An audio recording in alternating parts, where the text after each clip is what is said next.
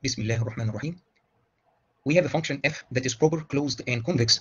We want to show that the Legendre Fenchel transform of the function, if taken twice, will yield the same function.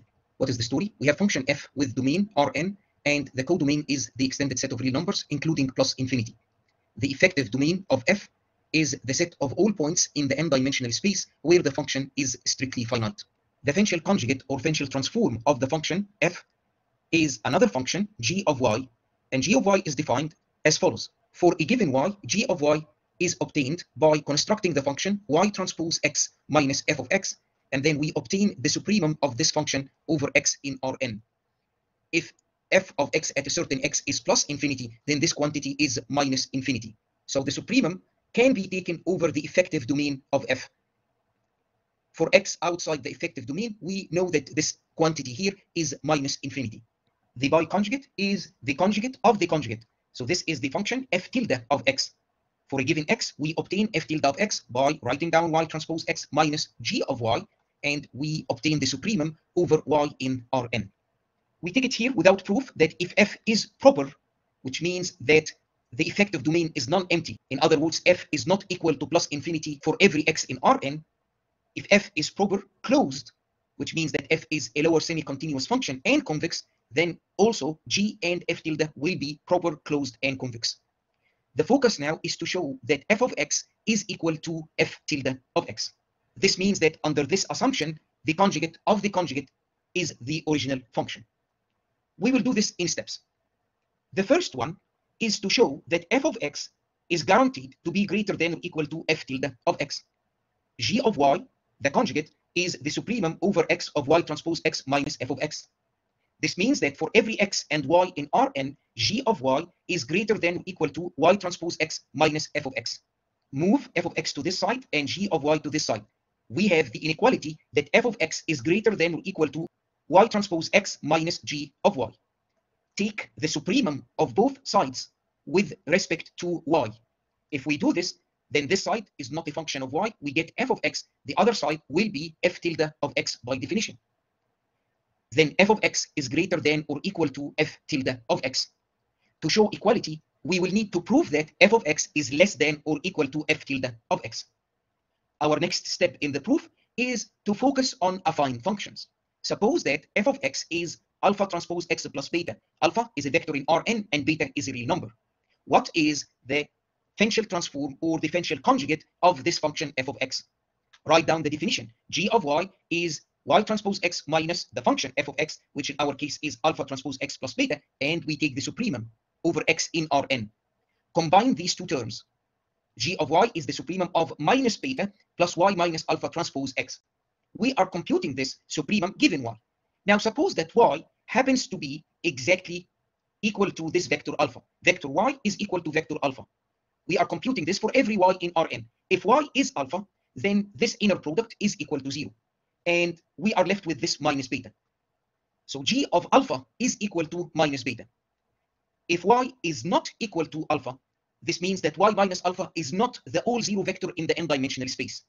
The claim is that the supremum is plus infinity. Why is this? If y minus alpha is not the all zero vector, let's take x to be equal to y minus alpha, this vector, times a positive constant eta.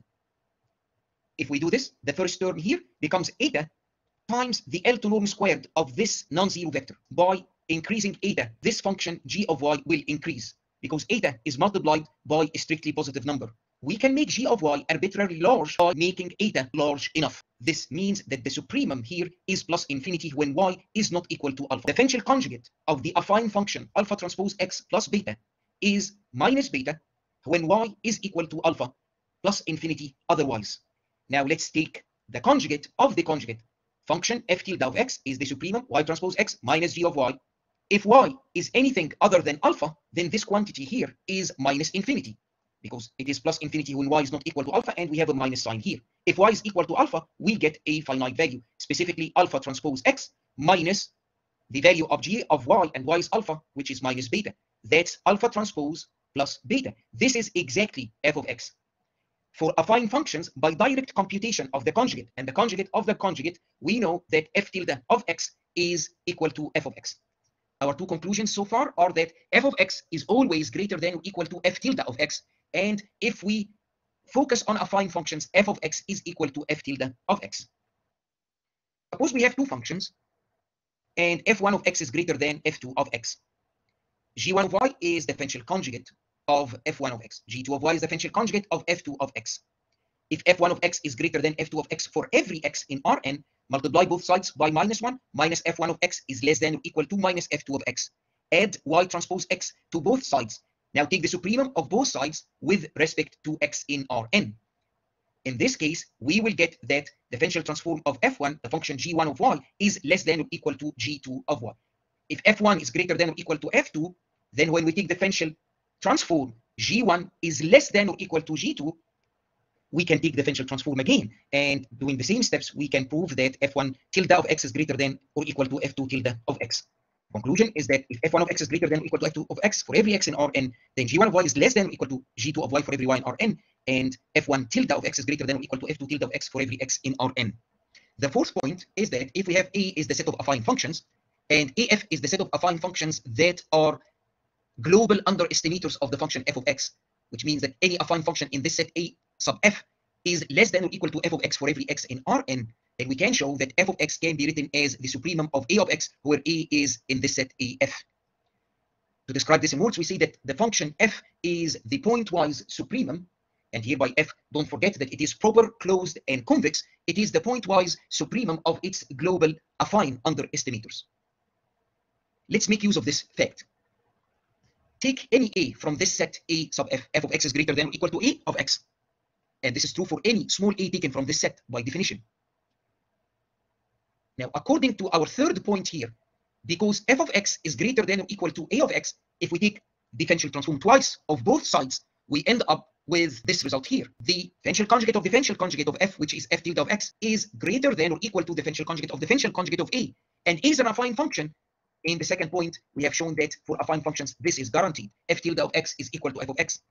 If we come here, f of x is greater than or equal to A of x, then f tilde of x is greater than or equal to the Fenchel conjugate of the Fenchel conjugate of A of x, which is A of x, as proved in the second point.